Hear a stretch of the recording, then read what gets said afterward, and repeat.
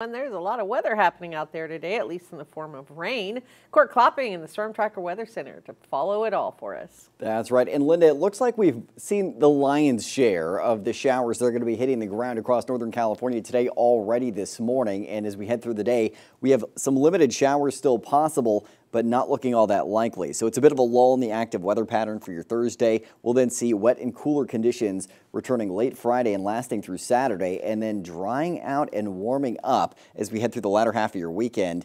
And so it's going to be a bit of a mixed bag for outdoor activities if you're trying to get out and about Saturday or Sunday. It looks like Sunday, certainly the better bet. As far as what we're seeing outside this morning, here's a live look outside of the Sundial Bridge in Redding.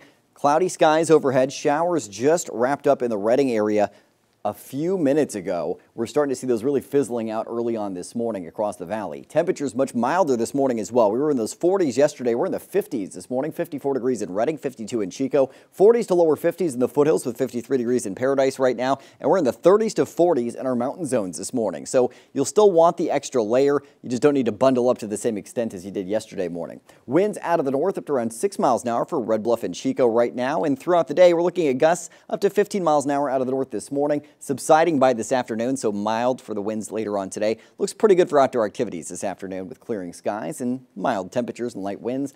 Winds staying pretty modest through the day on Friday, and then Saturday as low pressure tracks through our region, winds out of the south picking up, gusts up to 30 miles an hour late in the day Saturday, 35 miles an hour by the afternoon hours. Those winds persisting into late Saturday evening, but diminishing by early Sunday. Checking in with what we're going to be seeing outside today. Satellite and radar showing cloudy skies overhead. Scattered showers continuing to fizzle out across our region right now. Low pressure that was centered a little further to the north yesterday is shifting to the south. It's still pushing some moisture into our region, but it's also running into this ridge of high pressure just off to our east that's acting as a bit of a buffer zone. So the best chance for showers today is going to be to our south or off to our west. We're seeing clouds this morning and then clearing skies heading into the afternoon. Your hyperlocal futurecast showed you those scattered showers in our higher elevations and a potential for a light shower in the Redding area at 8 a.m. on your way out the door. We're mostly dry at noon today.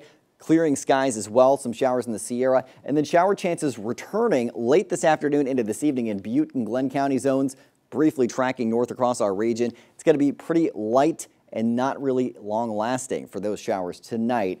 Checking in with your Friday forecast, mostly clear in the morning and then clouds increasing in the day. Shower chances ramping up late Friday into Friday night, and then overnight showers becoming widespread, persisting through the day Saturday. Saturday looks absolutely soggy. I would plan on indoor activities for Saturday. Sunday looking a bit better with clearing skies and slightly warmer temperatures. So throughout today, it looks like we'll see a trace of rain in parts of our region, less than 1/10 of an inch across the board. But Friday night through Saturday, pretty decent looking rain totals, about 1/2 inch to 1 inch possible in the valley, a bit more than that in some foothill areas, about 1/2 inch to 1 inch in some of our mountain zones as well. Temperatures today ending up in the 50s to low 60s in the northern mountains, partly cloudy, a slight chance for some showers.